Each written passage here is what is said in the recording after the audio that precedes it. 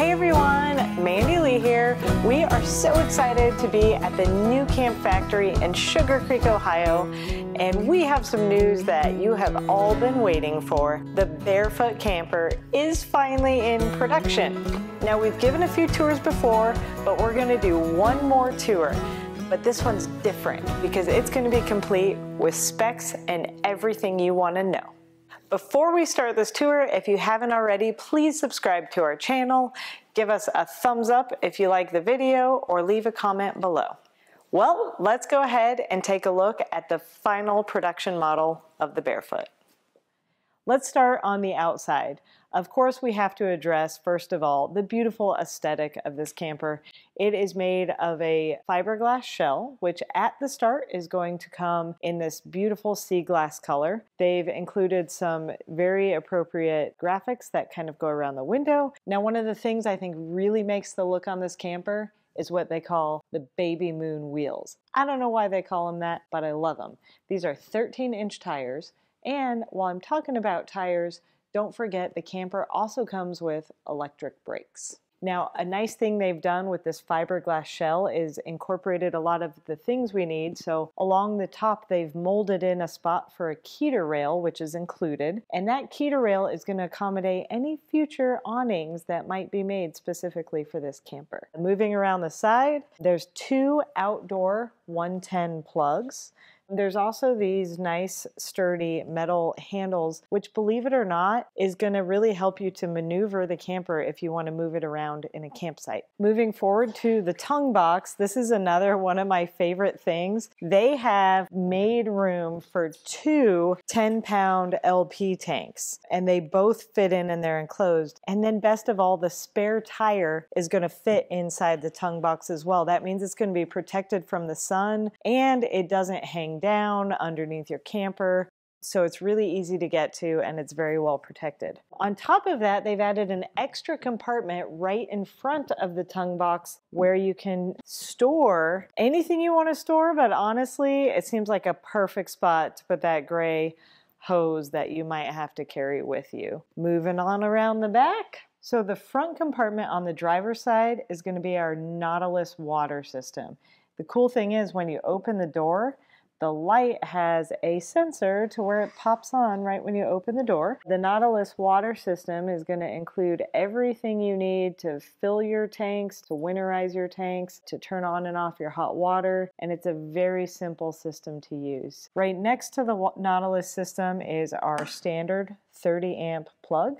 Now, the back driver's side panel is going to give us access to the cassette toilet. And the great thing is both the Nautilus panel and the cassette toilet panel both lock. So in here, we will find our 5-gallon cassette toilet tank, which is really handy because once it's full, you can just pull it out. It's got wheels on one side and a handle on the other side. So it's really easy to cart off and empty in a toilet or any campground dump station that you can find.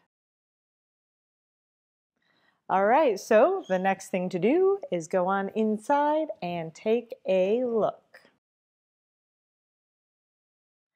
So inside this camper, the general layout is towards the front of the camper, we've got the bed and dinette. It's followed by the kitchen. At the back end, we have the bathroom, and then we have this beautiful storage area. So let's start with the bed and dinette. Here we have the U-shaped dinette with a nice long rectangular table. I think you could very comfortably seat 4 adults here, and you could, in a pinch, probably also seat up to 6. Now, I know I have the shades shut, but that's because we're sitting in the factory, but the windows are dual pane windows. And the shades you can have either as a privacy screen, or you can have it as a screen with airflow, or you can have it completely open. The windows also open, and they have a lock to latch them just cracked open, which is also really convenient. Now, I really love this large front window. The front window comes with these curtains that have grommets on the top and bottom. So if you wanted to make your own custom curtains, it probably wouldn't be that hard, but these are really cute too. They're super easy to just open and close. Now you can see why I had them closed because of our view out here, but just imagine if we were in the mountains, how great this would be. These large windows bring in so much light into this space that it just opens it up and it feels airy and wonderful. So one of the best things is the outlets that they've put in.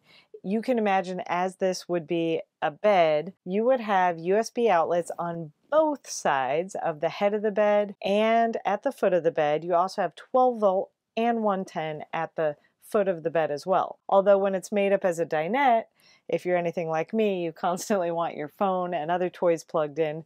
So there's just lots of access to USB, 110, and 12 volt here. And finally, the two LED reader lights located here and here. They're handy when you're laying in bed and you want to read at night, or even if you're sitting up at the dinette doing some late night work, if you're anything like me.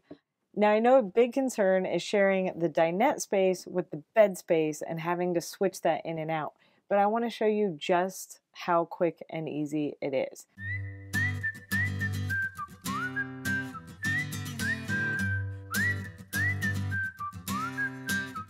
So there you have it. It took me less than 60 seconds, 59 to be exact, to set up the bed and put the table away, which, let me show y'all something.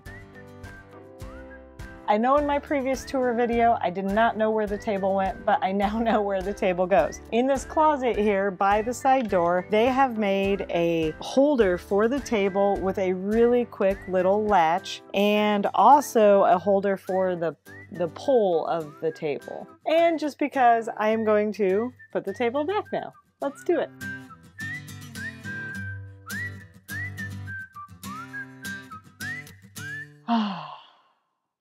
So as we move back from the dinette bedroom area, we see our lovely kitchen.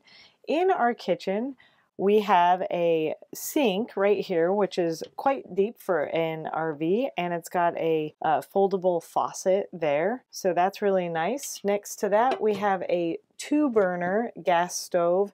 It's really large, lots of room right there. There's also this nice rack, which I can imagine I would put spices in. Below the stove is another really large cabinet with a shelf, perfect for a pantry to store whatever you want in.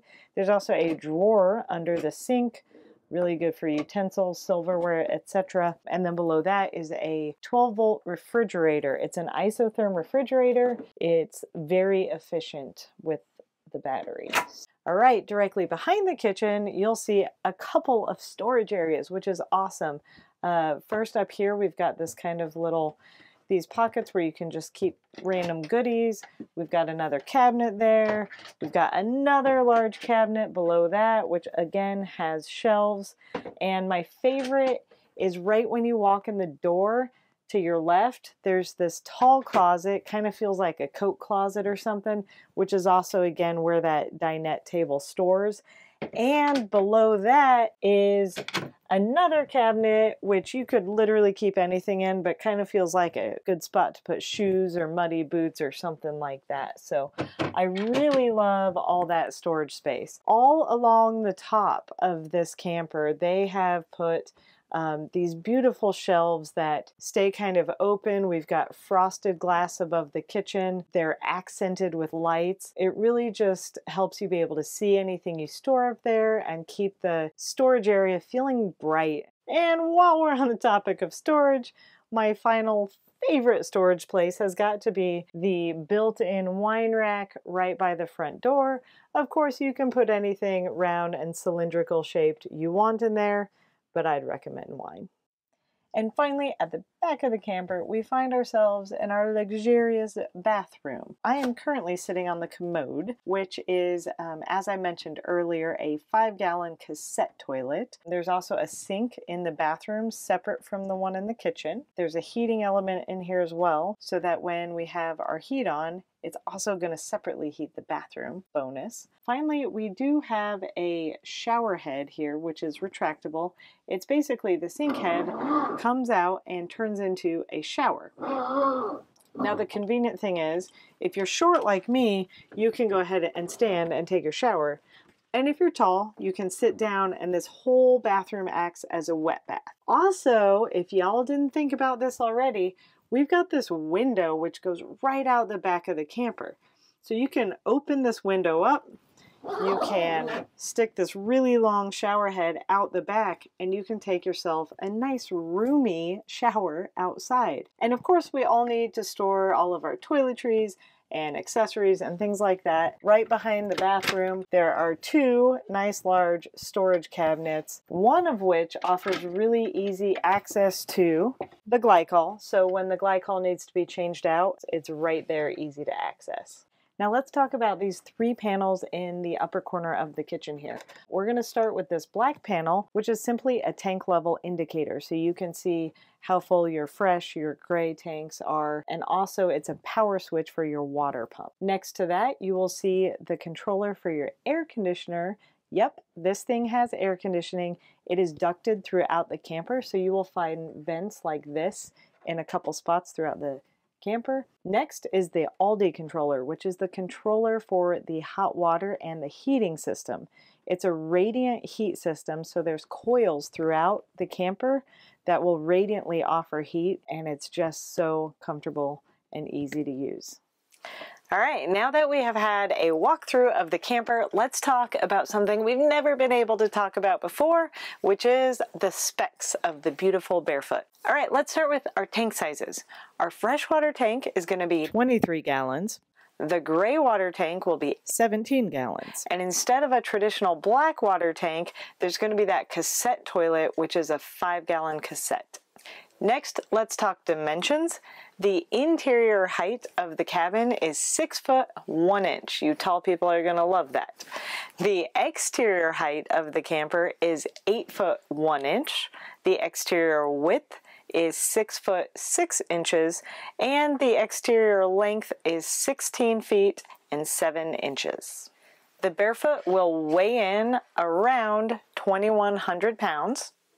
And finally, while I don't have an exact number for you, I think the MSRP is going to come in the mid-40s. Well, they say good things come to those who wait, and we're certain good things lie ahead for you future Barefoot owners. If you are curious about the story of how the Barefoot came from the UK to the US, please check out the recent video in our YouTube channel, and that will tell the tale. So, here's to being barefoot and worry-free. Love and light.